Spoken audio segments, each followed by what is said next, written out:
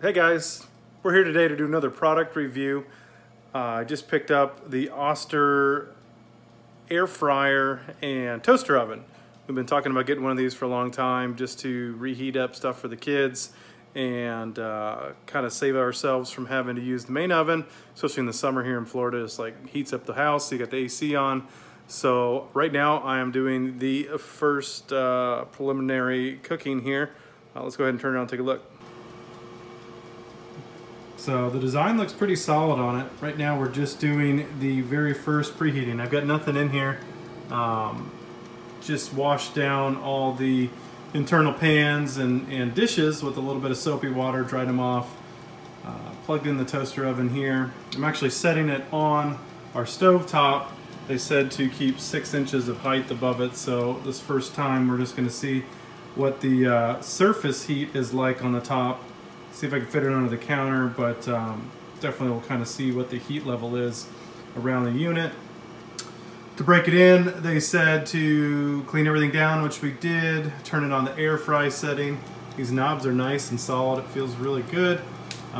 We turn it up to the maximum heat, which is 450, and we set the timer for about 5 minutes. They said we should expect a little bit of smoke or kind of that new appliance smell. So I can turn the fan on with the exhaust from the oven if needed, and it is winter time, so we get the doors open too to help with any odor. But yeah, so it is the Oster. Here's the model right here. Countertop oven with air fryer. I know a lot of people have been using these for a long time. We have not, but you know, heating up some chicken nuggets, making a sandwich, or like warming up an old piece of pizza. Just keep us from having to use the microwave or heating up the entire oven to do stuff. So we're gonna go ahead and let this run, and I'm gonna check back in when we do our first round of food in it later this evening. So we're checking back in. We're about 5 minutes into this initial heat up cycle, and just wanted to have you be able to listen to the noise of the machine operating on the air fry setting at 450 degrees.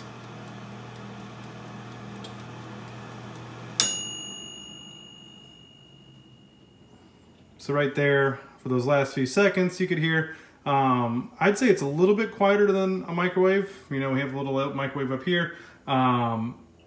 It is not as loud as that, so pretty reasonable as far as the noise coming out of it. And, you know, it should be, feel the heat above here. I'm not touching the unit directly. It does feel cool. Hand to the touch does not feel that hot, a little bit warm. So that was about, you know, 5 to 7 minutes at 450 on the initial heat up cycle. Carefully open this up here and just put my hand to kind of feel the heat coming out. And that's definitely warm. Nice and hot. Got a lot of space in there. This is a little bit larger unit. Picked it up at Walmart for like 80 bucks, something like that. So pretty reasonable, I think, for the price, but the build quality feels pretty good. The unit itself looks nice and seems to be pretty heavy duty. So time will tell. But yeah, that's the initial heat up cycle and overview of the Oster countertop oven and air fryer. All right, so we're gonna do our first cooking here in the Oster air fryer. Just gonna grab something quick for lunch. Gonna do some of the frozen there that's not French fries. So little veggie burger. Definitely love meat, but these things taste pretty good. So I'm gonna compare this to like a breaded chicken breast as far as time, which they say 350 for about 10 minutes on air fry. So let's go ahead and get it put in there. All right, so we just had this on, so I'm going to use a hot pad or a little towel here. I'll probably just throw the patty in, little veggie burger, nothing crazy. Stick it in there, she's preheated.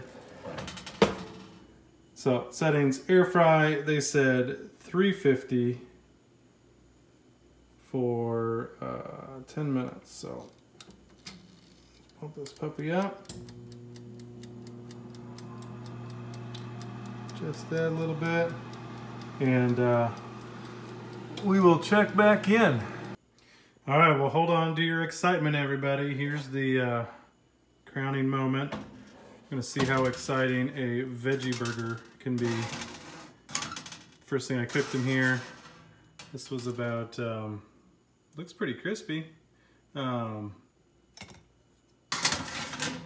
thing I cooked in here, put it in for about 15 minutes. And that is a veggie burger, so obviously not the tastiest thing, but they're pretty good. First thoughts, definitely crispy exterior. I didn't put any oil on this, so you did save having to eat the oil. And if you did want it crunchy, you know, I can imagine doing French fries or wings or something that would come out really well. So good external texture to it, and 15 minutes, pretty quick.